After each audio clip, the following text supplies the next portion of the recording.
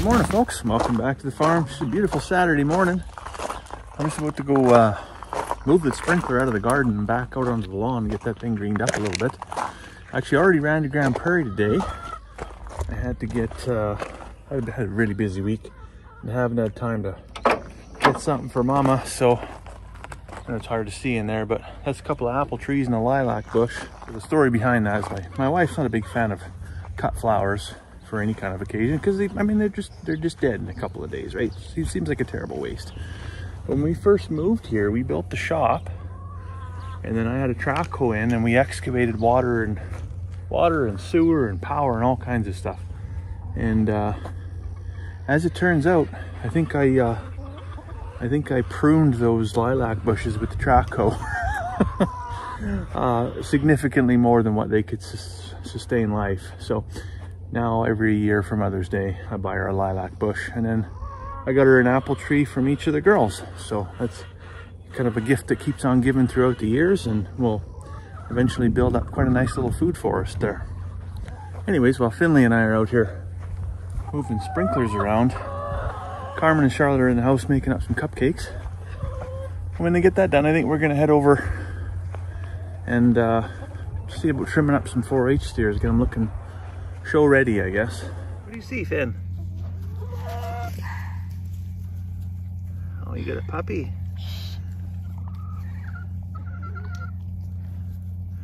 Say, get out of here, Ranger. You're being a sneaky little bugger, aren't you?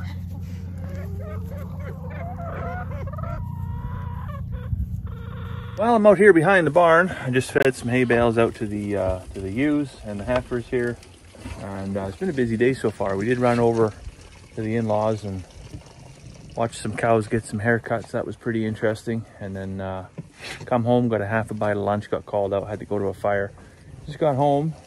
So now that these critters here are fed, I'm gonna see if I can't find a shovel and get some trees planted. Oh, I got some holes dug for the trees here. You can see they're just in those little pots. They're not too bad, but we got concentric rings, right? So we've got an inner circle and then an outer circle. And so the inner one is, of course, to hold up the tree, and then the outer one just allows us to add a larger body of mulch to help keep the soil cool and moist, and overall keep the weeds down a little bit from around the tree. So I'm gonna go ahead, get these in there now, and then I've got the big old trailer on so we can give them a good water into. Oh, I tell you, it is some hot out here right now. I'm just leaking. It's about 30 degrees. I don't know if maybe 29, maybe 31. I don't know. It's just hot at this point.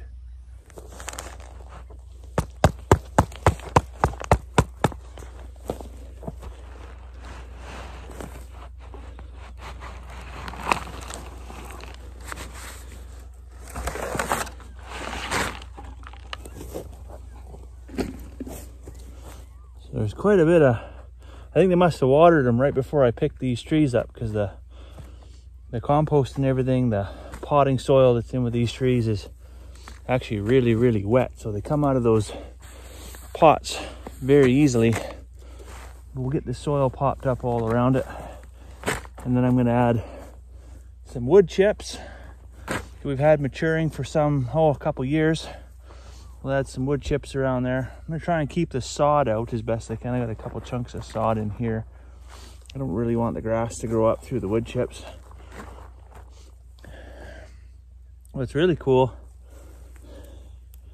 is I've got some worms. Here, I can't even pick it up with my gloves. Little wormy worms. Pretty happy to see those in the garden. So we're gonna go ahead and tuck the worm back in there. Get some dirt swept in here. Give them somewhere to hide.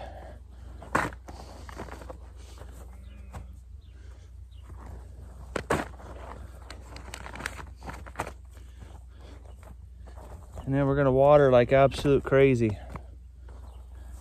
And then put the mulch on is what we're gonna do. I want this thing to be completely saturated all the way down. Well, it's after supper time here now. We got the trees are all planted, kids are all fed, they're in bed there now. I'm just tucking everybody in. I've got to get the water trailer unhooked from the side-by-side, and I got to take a trough down to where the rams are. This warmer weather and everything we've had, the creek's been drying up, and that creek runs right through the corner of the ram pen. But now that it's drying up, they just don't have a reliable water source. So I'm going to take a tub down there and a bucket and fill it up out of the dugout. And then one of these days I'll get to it, but I fully intend to get that little trailer gutted so I can put a tote on there, and that'll provide just a source of well water rather than just dugout water, because that'll stagnate quite quickly. I don't want to keep that in one of the totes, but well water will be all right. And just have that gravity feed through into a little float switch on one of those tubs, and they'll have a reliable source of water. Well, here we are down in the bottom. This is where the creek all runs through, and you can see this is just the absolute greenest spot on the farm, because this is the only place that ever had any water. And the spring melt came through, and this all lushed up really nice. And one thing I've been kind of throwing the idea around, especially in these dry years, is because I got fence posts put in here. I tore out the buffalo wire, and I got this all prepped for 4 strands of barbed wire. But one of the things I'm actually kind of throwing around is maybe, just maybe, a guy wants to throw some page wire up here and then cut a cut line through the trees and then join it back, because the cows really never really come in here for anything. But boy, would there ever be some good sheep grazing in here. And you know, they could get in amongst all the underbrush and stuff like that and maybe do a little cleanup in there. But pipe dreams, I don't know if that'll ever happen. Cost of fencing these days, maybe not. Anyways, the reason to come down here, like I said, is to get some water out of that pond. So I brought a tub down, and I got a bucket, and I got my exercise ahead of me. So the rams all got their water there now, and I just thought I'd come and actually have a look at the grass situation there. You can see it all looks pretty dry and scrubby, but underneath over here you can see lots of green shoots coming up. So it's good. It's good that, well, there's actually a natural spring in that hillside there that runs down, it runs through here on top of the actual creek. So there's always kind of moisture in this little paddock, and we've always found that it's able to sustain the rams for the entirety of the summer. It's not a very big paddock, but with the moisture and everything, it's just a perfect location. Kind of slight slope, south facing, gets lots of sun, and works out just perfect for these fellas actually. But across the way here is where we want to be, so into there you can kind of see where the wet area was, right? Because it's really, really green. Then you get up into the top section, it's a little bit browner and scrubbier. So I'm thinking the ewes are going to end up in here right around the beginning of June, probably right before we go on holidays. So I'll better get like this locked up tighter in Fort Knox, make sure there's nowhere for them to get out. But yeah, I'm gonna let this grow a little bit longer before we move any ewes down into here, and fingers crossed we can get a bit of rain in before then. Well, I'm back up and in behind the barn here now. Got the water to the rams, come up the hill. Figured I'd run some molasses into the sheep. I just filled up their tub there. They've had a lick tank, but also just give a little bit of free choice like this. Is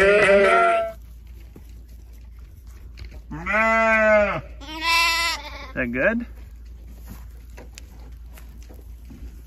Be coming over here with your sticky nose.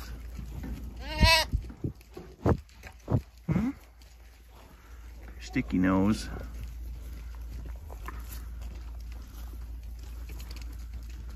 We'll get you a treat. Well, it's getting on in the evening here, and as you can see, but the wife's got the lawnmower out. She's mowing around the garden. She's meaning business. There's gonna be no grass creeping up into that garden this year, or so she thinks. There's gonna be lots of grass in that garden this year, I think, unfortunately. But anyways, I'm gonna leave her to that. I'm gonna go fetch up I don't know, I think maybe tonight might be iced tea. It is so hot. But I'm gonna head in for now, so I'll let you go. Hope you have a fantastic evening, and we'll see you tomorrow.